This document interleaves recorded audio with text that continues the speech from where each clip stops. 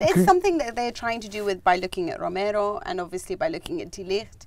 They are looking for centre backs, so this is a problem. I can't see De Ligt being right for this team. Do you? Why not? What do you see that's missing? All right. Well, first of all, I don't think, for all the criticism we have of Bonucci, and obviously he's older now, I think Bonucci's quick. You know. And you don't think De Ligt is? No, I don't. He caught up to Bernardeschi pretty well. Bernardeschi running with the ball versus De Ligt without the ball, yeah, sure. He's got the long legs, and over space he can catch him. I think De Ligt is very good on the ball, and I think he's still filling out because he's still 19, if I'm not mistaken. I just don't know that if you don't have that, and what I like about him, I remember when he made his debut for Holland, he was 16 years old. He made a colossal blunder early on, and yet he still kept going and actually played reasonably well after that. I'm just not sure he's the right. I think De Ligt would make a wonderful centre back at Juve alongside somebody with different qualities. I don't think he's a Bonucci substitute. I think people will assume that he might be because of his passing ability, but I don't think he's that, and I don't think he's also... Chiellini? He's not a great partner for Bonucci either, because he can't do what Chiellini does. He doesn't have, you know, Chiellini's physicality. Yeah.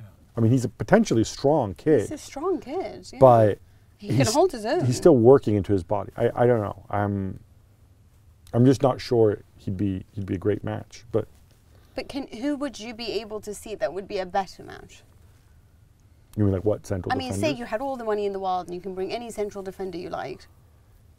To replace Bonucci or to Chiellini? To have as a centre back. Oh yeah, but then if you have all the money in the world, then yeah, sure, I'll take Koulibaly or Van Dijk or the usual. So you think they should go for somebody like that? Yeah, no, but they shouldn't because they're not going to get them. I mean, presumably they could get Koulibaly if they get nasty and mean and stuff.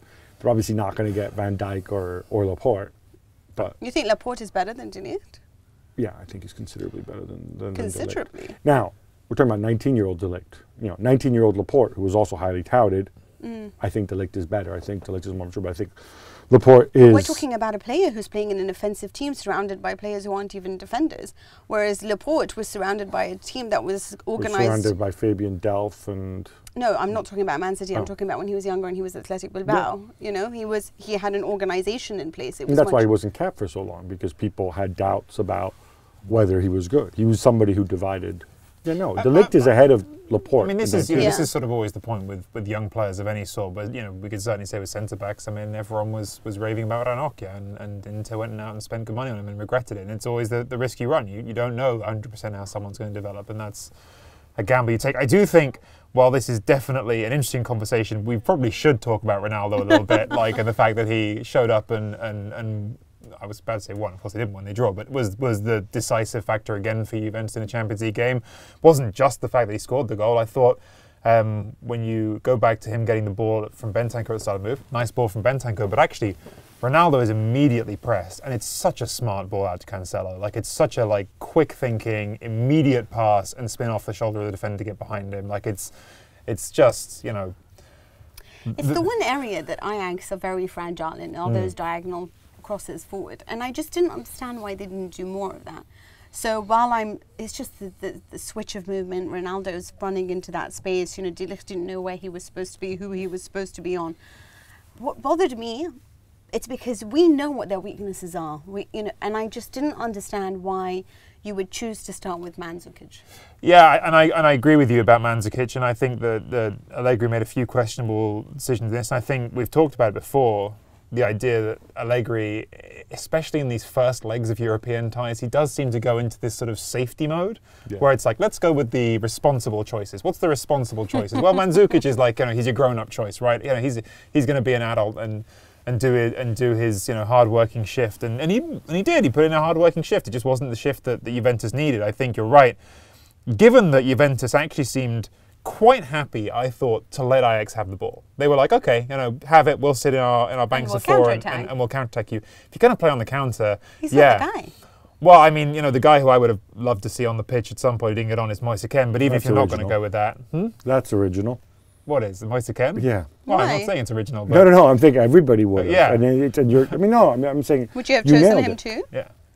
Yeah. I mean, he scored 5 goals in his last 5 games. But he's it's the not guy just, who moves a lot, you know. It's not just. I mean, I wouldn't have played on the counter. I mean, or like you said, or you go with Mandzukic and you say, you know what, we're going to get right up at them.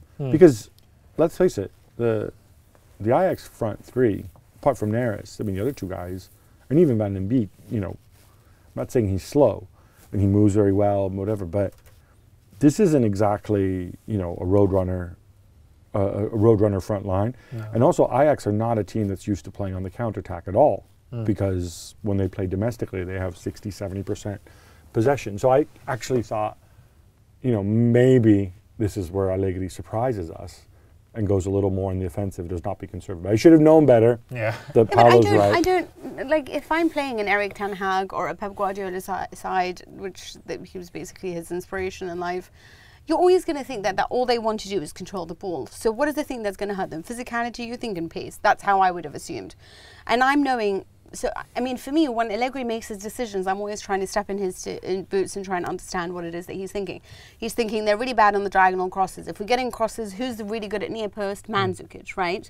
But if you are playing counter-attacking football, then you think to yourself, I need a more mobile guy. And I know this from 2016, we played Bayern Munich, and Morata was the guy over Mandzukic. So let's go for Moise Kean. But what I've noticed about Kean is he's a guy who is much better with the ball to his feet.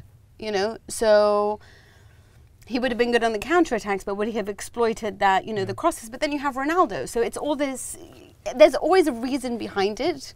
What I didn't like about all of this is the decision to choose Douglas Costa to come on as your first substitute. That's a really left field choice for me. I didn't get it. Like, and he was highly praised by everyone. Well, he needs, look, I mean, he needs to score the game's winning goal. And if that goes, you know, 3 inches to the left and goes in instead of coming back off the post, then it's an inspired substitution and Allegri wins today.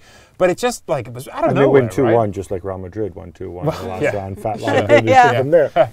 You know what I'm saying? Maybe it's a good thing that they didn't win that match so they stay on their toes. It crossed my mind that, you know, by the way, this is a by the by, but it crossed my mind, like, Juventus may be better off not winning this game, go back at 1-1 and think, all right, well, we still have to win, you know? Yeah, I mean, they don't actually, they could draw 0-0, but yeah, like, the mindset might be different.